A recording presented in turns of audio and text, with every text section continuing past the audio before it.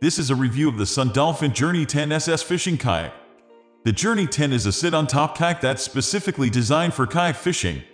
It's popular with beginners and anglers on a budget due to its low price.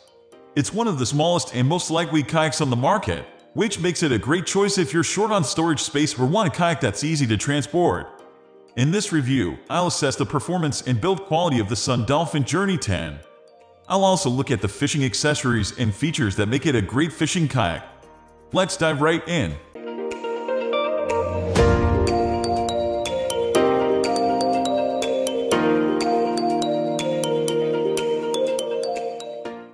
The Sun Dolphin Journey 10 is an ideal first kayak for fishing and recreational paddling on small lakes and calm rivers. Because of its small size, it's best suited to shorter persons. If you're over 5'10", then I recommend looking at the Journey 12 SS kayak, which has similar features but more legroom.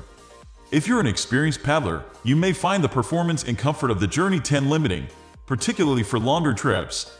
However, as an introductory kayak, it does a great job of giving you a taste of what it's like to fish from a kayak. I would recommend using the Journey 10 on the sea or in choppy waters or rough conditions. You'll have a drier, more enjoyable experience in calm weather. I prefer sit-on-top kayaks to sitting kayaks for kayak fishing as they're more stable and you don't have to worry about your kayak flipping over in the water. The Journey 10 SS is pretty stable when you're sitting down. As it's smaller than other fishing kayaks, it feels a little unstable in choppy water, but you shouldn't have any problems paddling on small lakes or calm rivers. I also wouldn't take the Journey 10 out on the sea. It's not designed to punch through waves and the center of gravity is too high to make it stable in rough water. That doesn't make it a bad kayak, just one that performs best in calmer conditions. The Journey 10 SS is a great kayak when it comes to maneuverability. Although it's marketed as a 10-foot kayak, it's actually just over 9.5 feet long. The short length makes it snappy to turn and easy to maneuver in small spaces. Its maneuverability makes the Sun Dolphin Journey 10 an excellent choice for fishing small water or excluded areas that larger craft can't access. It's easy to navigate around rocks and avoid overhanging vegetation. Tracking refers to how well a kayak keeps a straight line when you're paddling.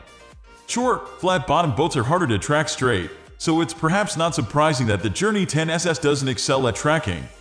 Even in calm conditions, you may find yourself turning in circles as soon as you stop paddling. If you're an experienced paddler, then you could consider adding a small skeg to the keel of the kayak to make it easier to track straight.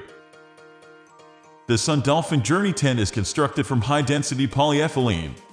This is a durable plastic that doesn't need much maintenance and will pretty much last forever. To back this up, the kayak comes with a limited lifetime warranty. You can sometimes get dents or distortions in a kayak, particularly if you have to compress it when traveling. This isn't a disaster. Just leave the kayak in a warm, sunny spot and the polyethylene should bounce back to its original shape. As I mentioned above, the Journey 10 is short for sit-on-top kayak. This makes it a good choice if you're short on storage space at home or if you're transporting it on top of a small vehicle. At 44 pounds, it's easy for solo kayakers to get in and out of the water. The kayak doesn't have any handles to help with handling, but it's small and light enough that this isn't a deal breaker.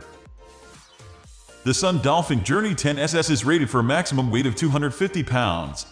If you're a large person, you may be wondering how you're supposed to fit you and your kit in the kayak. To be honest, if that's a concern, then I'd suggest looking at the Journey 12 SS, which is rated up to 395 pounds. As a smaller person, I found the Journey 10's capacity perfectly adequate. I could fill up the storage compartment and make the most of the bungee cord rigging without going over the recommended weight limit. We hope you found our in-depth review helpful and informative. Comment below if you have any questions about this review or explanation. Thanks for watching.